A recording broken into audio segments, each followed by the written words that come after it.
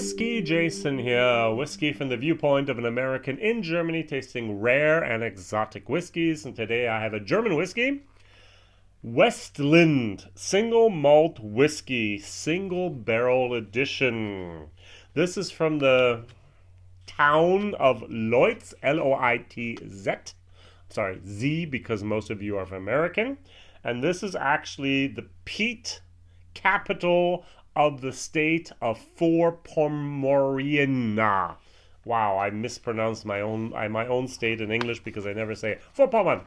I can speak it in German, but I'm not very good because it's Mecklenburg-Vorpommern. Now, this is a whiskey that is, even in Germany, very, very rare. This was given to me as a gift. The tiny little bottle. I like this. And the bottle actually hand-signed with a number. So this is bottle number 12,017. Because each bottle is a unique entity.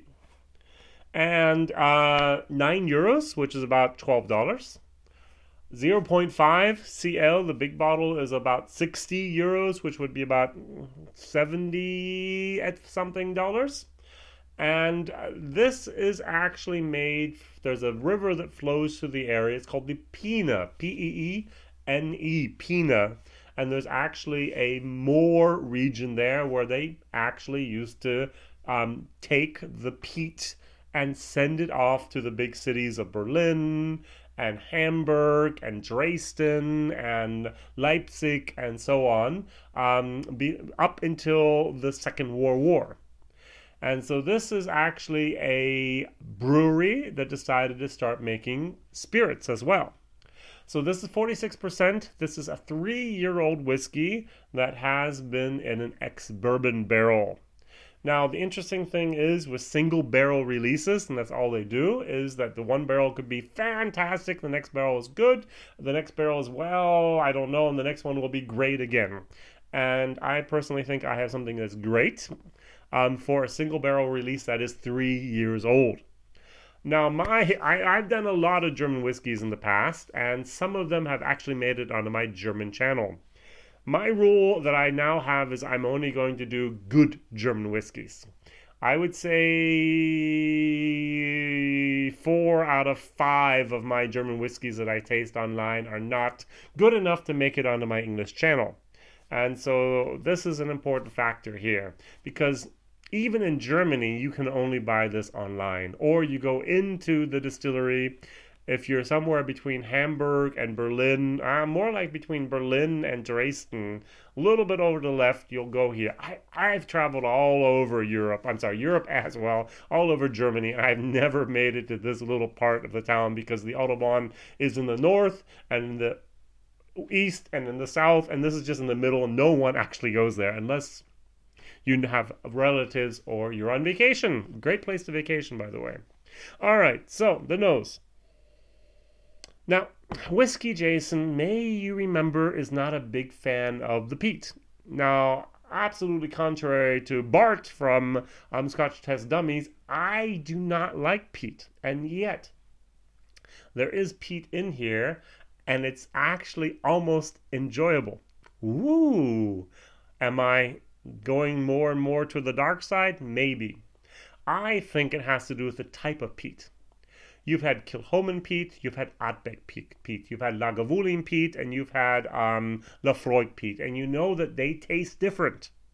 And this peat also tastes different.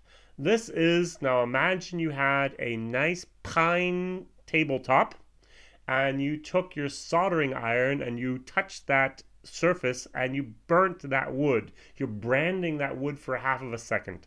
That's the type of aroma I get here. It's a pine wood that's a little bit burnt. For us woodworkers out there, imagine you actually have you're actually molding the surface, and you're cutting a groove, and or you're taking your saw, your circular saw, and you're cutting a 2x4, and then that burnt smell of that wood. That's what I'm getting here. And it's a lot different than the coal smoke from an ashtray or from iodine or medicine or like a fireplace. It's not mesquite. It's actually more of a burnt pine. And that's something I kind of can identify with for some reason. And that's what I get.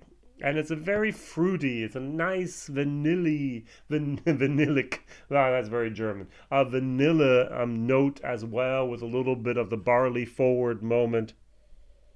Now, there's only one major fault with this whiskey, and you're going to probably want to stone me. The major fault is it's actually filled at 46%.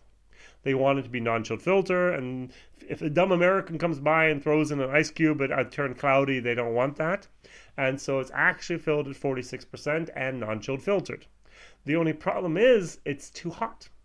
It's spicy. It just burns my mouth up. And they should have bottled it, personal opinion, WhiskyJason, at 42%. Because when I put water in this, it turns into something magnificent.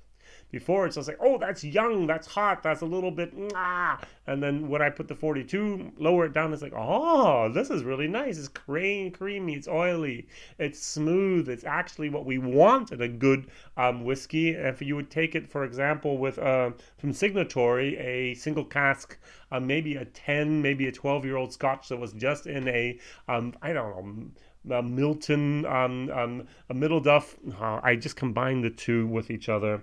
Let's say we're going to take the Glen Scotia. Yeah, so, or we could take actually here, where's my other bottle? Here we go. We could take Milton Duff. That's what I wanted to say the whole time. We're going to take Milton Duff, maybe a 10-year-old, maybe a 12-year-old, single barrel, ex-bourbon cask, and you compare it to this, you're going to get very, very similar moments. And that's what we need. We need to have a comparison. And so what I'm going to do, I can actually do this. I'm going to compare, which I didn't do in my German video. So you get something special. Ooh, that's good. So the specialness is actually, we have here a single barrel. First fill bourbon barrel, distilled 2011. And bottled 2017 from the Middleton Duff Distillery. So it's 6 years old, and it's still at 62.1%, which means I'm going to take it down. Good. And this, we're also going to take down just a little bit, down to, as I said, from 46% down to 42%. So, and we're going to take this down a little bit more. Good. So we have about both around the 42, 43, 44%. I'm not a scientist. I'm not always getting it perfectly right here. And here I actually have the little bit, that little trace of those, the pint, of the burn pine. And here I just have the char, a tiny little bit, and vanilla in the malt. So they're very, very similar.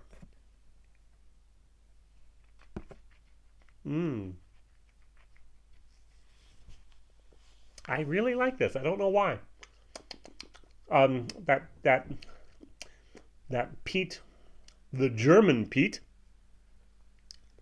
the Peene peat from the Peene River, really does a nice little supporting role.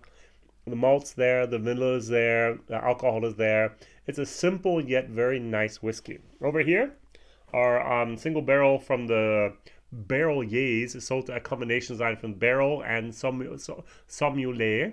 I mispronounced that. What is by the Whiskey Vault? We have Rex and we have Daniel, and Daniel's a level 3 sommelier. That's also a Barrelier design. So,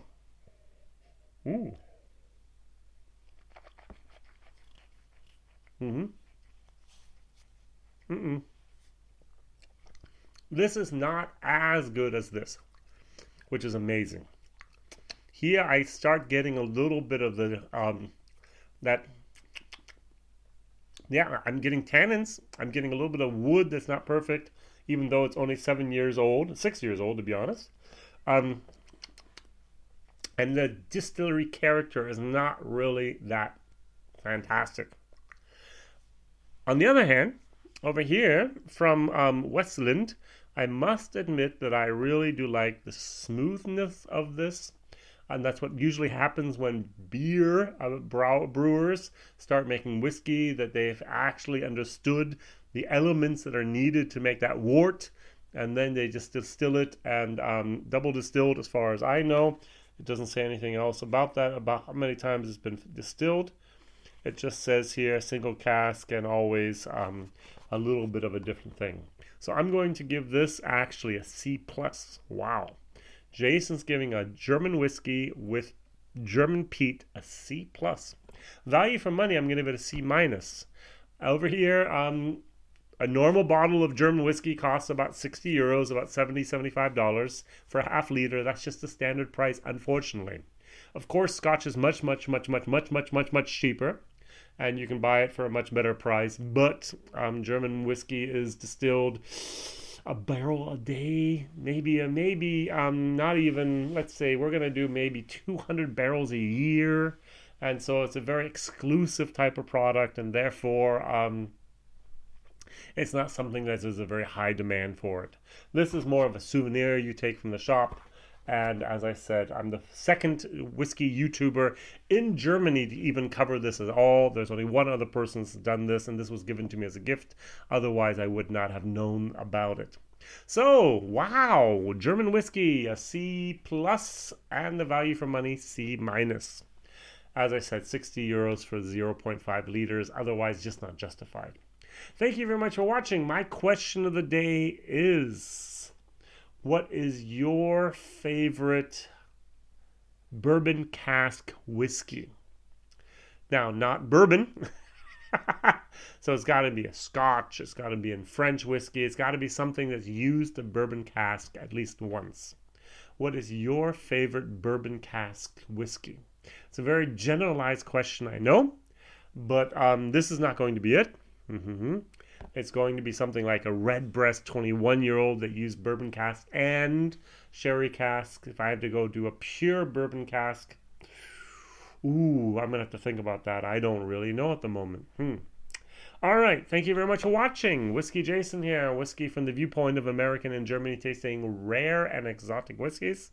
Very rare, very exotic. And you will find my videos being published on Mondays, Wednesdays, and Fridays. Please like, please subscribe, please tell others about this crazy American over here in Germany tasting whiskey you'll probably never ever see. Thank you very much for watching. Bye-bye.